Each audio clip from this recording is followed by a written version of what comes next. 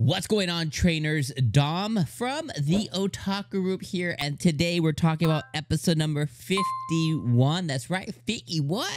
And I am extremely excited. If you guys saw the preview, kind of, after post ED, after Freed's lesson, we did see that next week it looks like we might get a Pokemon evolution, and that is incredibly exciting. So I'm extremely excited for that. Next week, not only are we going to meet the habanero Pokemon, but it looks like we actually might get an evolution as well. Make sure you guys check out the post credits, the post ED post credits, if you guys didn't see exactly what Pokemon might end up evolving next week. So make sure you guys check that out. All right. Episode 51 was another episode about Liko becoming a better trainer, I would say.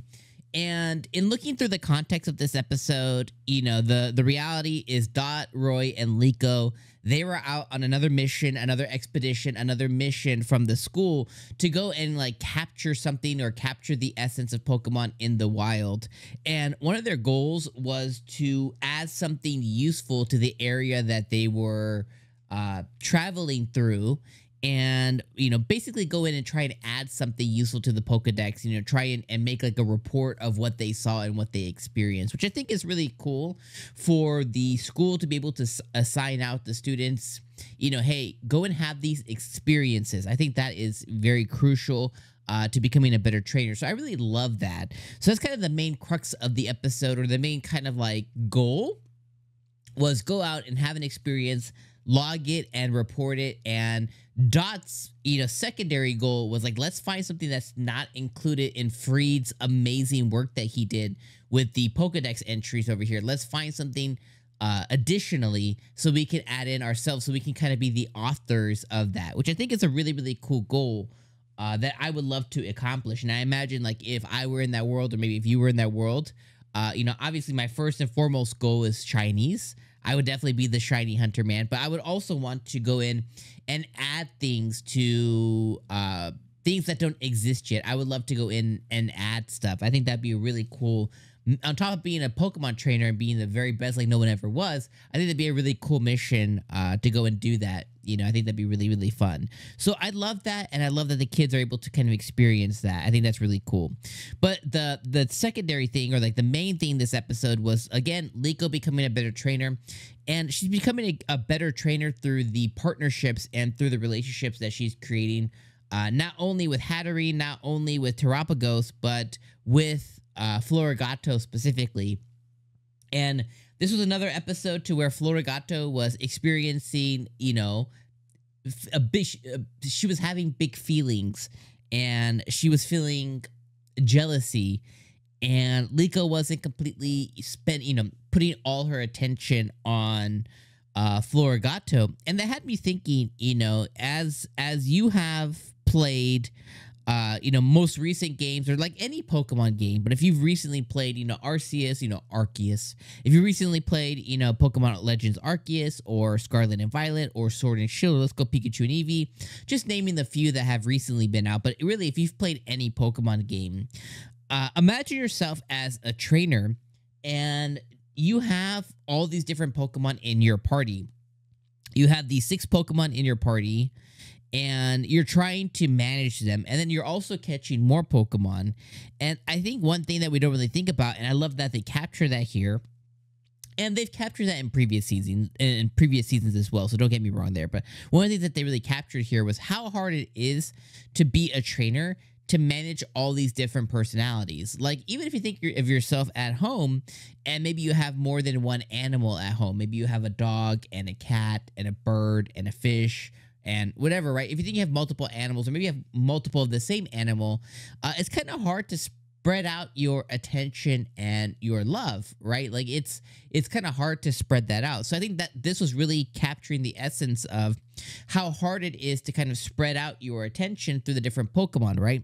So I kind of feel like that's kind of the thing that's happening here is like as Liko comes into her own as a trainer, she has a lot of different attention to split. And much like any other, training Pokemon trainer adventure goes, is like maybe you have these 2 or 3 Pokemon that are pretty much like you've been training them, like they're pretty much good to go. And then you have the next Pokemon. Let's say, let me just throw out a random Pokemon. Let's say you have like a Pidgey, and you're like, I really want this Pidgey to get into a Pidgeotto. So you're gonna put all your attention, all your love, get his friendship level up.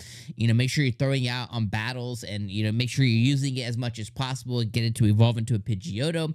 But then as you're doing that, because Liko typically has her other Pokemon out. She has Hatterene in the back. She has Florigato out, Terapagos. As you're doing that, the other Pokemon see you giving this attention to them. So it's like they begin to feel emotions because they're living, breathing creatures. So I just think that's so cool. So the rest of the episode was really just focused around Florigato having big feelings, Florigato being really jealous of Terapagos, Florigato having it like rolling her eyes at the fact that she's like, I gotta go find this stupid Pokemon again. It's getting itself in trouble, blah, blah, blah. And eventually Florigato comes around through Hatterene, and, she's like, or Hatenna, I keep saying Hatterene, right?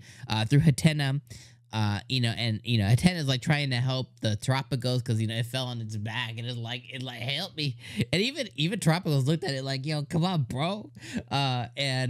Eventually Florigato gave in, and then we had the really cool scene of Liko meeting all the different Toadscruel, and I thought that was a really cool thing as well too. We found out a really icky fact that the Toadscruel shed their skin, and they look like flower petals, but it's really just they're shedding like their flaps. They're shedding their skin. I was like, ew.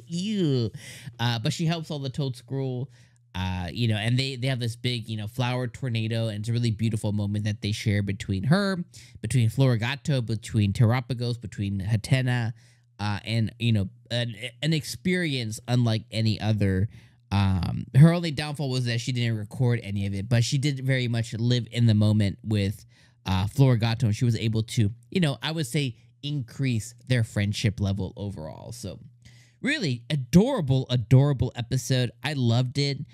Again, I love the lessons that it teaches. If you're a kid watching this show, you might look at your dog after this, and you might have to be like, I gotta go play with Fluffy. You know what I mean? Like, I really love the little lessons that it teaches here of to, continue to love and continue to never give up, because Liko could easily give up on trying to get through to Florigato, but she doesn't. And I think those lessons are really, really cool for children who might be watching the show. And it's something that I think we all can take, is never give up on the things that you love. So I think that's really cool. So anyways, episode 51 of Pokemon Horizons, chef's kiss, really adorable episode. Loved it. Let me know what you guys thought in the comments down below, trainers. And of course, I'll see you guys next week. Make sure you guys hit like before you guys leave. See you for episode 52. Peace out.